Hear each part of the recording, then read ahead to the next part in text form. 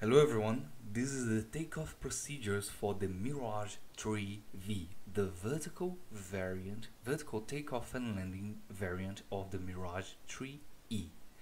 Given the unforgiving flight model of this aircraft, this video is necessary to avoid confusion and the speeches such as "I can't fly the plane" or "the plane is unflyable." Following along those lines, I will also explain problems and difficulties regarding the creation of this model and why it behaves the way it does. Now, the first step is go on Configurations, Controls, Aircraft, Full Rear Control. Then search for Brakes. After you see left brake and right brake, go on Edit Axis, set both values for increase value and decrease value, preferably closer to each other. Mimic everything around here so it resembles as much as possible to these, and make sure to have relative control on so it behaves like a throttle. Instead of just needing to press it to keep 100%, it keeps the last value we inputted. Like if I press all the way to 80%, it will keep 80%. Now, after that is done, press OK. Then make sure to go back to mouse aim. Make sure to go back, mouse aim, close, then resume.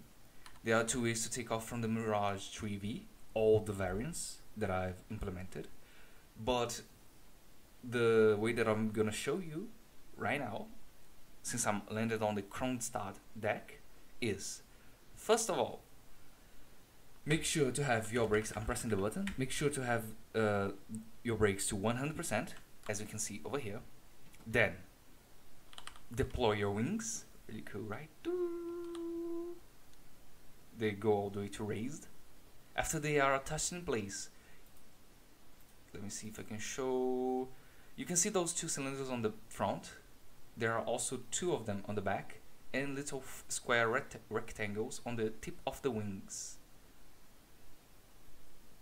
Those are attitude controls, just showing how the model would control itself in real life. Now, after you have your brakes to 100%, your throttle on 0, and your VTOL nozzles to 100%, with the middle mouse button, slowly increase, make sure you're doing it slowly increase the throttle all the way to 100%, to allow the engines, the 8 engines on the middle, to fully spool up. Now, as you reach 100%, make sure to go on WEP and you'll be taken off. After taking off, retrieve your landing gear and your air brake. Make sure to not turn on hover mode, otherwise your model will behave as so, unstable. Hover mode absolutely destroys the controls of the whole plane. Now, after that is done, you can see this is the Exocet missile. I won't talk about it now. But after you gained enough speed, let me show, yeah. After you gain enough speed and you disable your throttles, the inlets will close and the afterburner will turn on. Now, to land the Mirage III V as any other aircraft in War Thunder, like any VTOL aircraft, is the same thing. You, first of all, disable WEP, put the vector controls at 100%, press your air brake button, which on my case is unfortunately bound to the hover mode, start braking by turning the aircraft, one of the two. Let me see if I can get rid of these. Yeah, I can. I'm now light, and come on, yes. Now that you saw, after the VTOL controls turned on, the aircraft itself pitched way harder because it recognized and started launching air through those attitude controls. I cannot turn the afterburner on anymore, means I'm fully VTOL mode. Now, I'm closer to the Ark Royal, I'm gonna land there, and the reason why I say, I'm gonna say again, or if I didn't say, I'm saying right now, the reason why the landing is better is because the engines are already spooled and at high temperatures, and high RPMs, so you don't need to care as much. So now that we are, oh, don't do that, don't do that.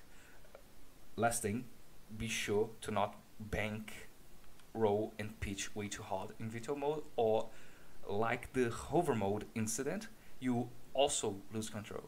Now, getting close to the arc royal, you can brake like I'm doing right now, pointing away from the direction of flight. I got way heavier because of the exosets. 100%. Gear out. I'm gonna keep the wings folded in to get more immersed, but you don't have to. Unfortunately, like, let me show you. In game, the attitude controls on the wings are not modeled, so there's no real difference on if you have the wings folded or not. I would have implemented that if I know how to code, which is the reason why I cannot make this model less unforgiving. Oh, that's the main reason why. So let's land. Poof. Very nice. Capit, brakes. Make sure to brake. And after you're finally, how can I say, landed. That's it. That's everything you have to say. The model will be for sale on my art station, and that's it. Thank you for watching, and good flying.